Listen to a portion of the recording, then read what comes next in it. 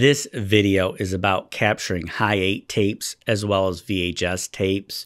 You can tell I'm using iMovie. I am going to disconnect the Canopus ADVC110 so that you can tell that the ADVC110 is being used for this video. I am now using Final Cut Pro. You want to make sure the output of your Hi-8 camera or your VCR is plugged into the input of the Canopus ADVC110, which is on the front side. On the back side is the outputs for the Canopus ADVC110. 20 years ago, you could have taken the Firewire output from the Canopus ADVC110 and connected it to the Firewire port on your computer. However, in the year 2025, you're going to need a lot of different adapters. I will explain that with more detail later in the video. Since the Canopus ADVC110 can be used for input as well as output, you might have to tap on that silver button from time to time. Here we see Final Cut Pro. You click on the arrow, you see the Canopus ADVC110.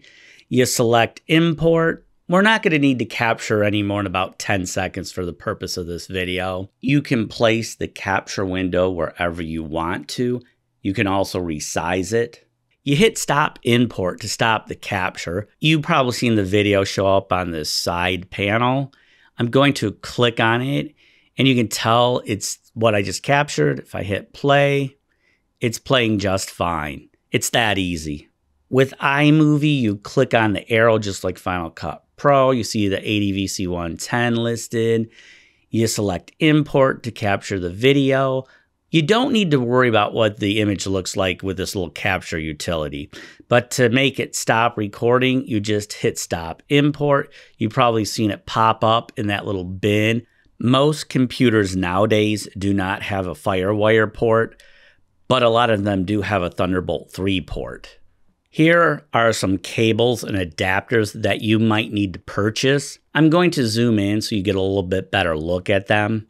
Most of you will probably have to get a Thunderbolt 3 to Thunderbolt 2 adapter. You'll also have to get a Thunderbolt 2 to Firewire 800 adapter.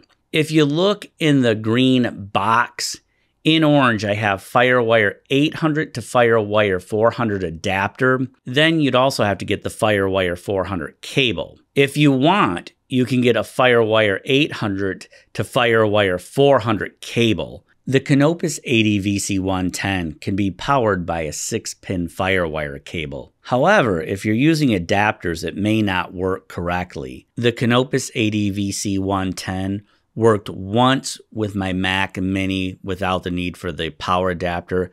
Then after that, it always needed it. Sometimes my Windows PC needs the power adapter. Sometimes it doesn't. I think you're better off purchasing the AC power adapter. I will provide links to the adapters and cables in the description box. I want to mention that the Canopus ADVC110 is basically a generic Firewire DV converter.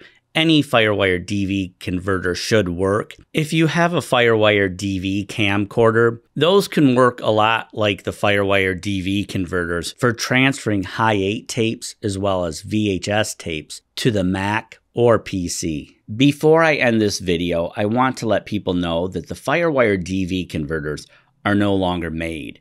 You have to buy them used.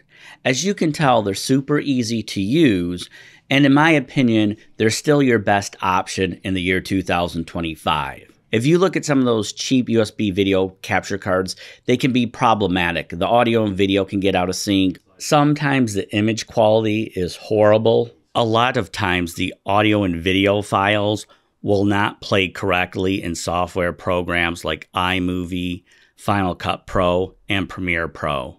The Firewire DV converters convert the analog tapes into the DV25 codec.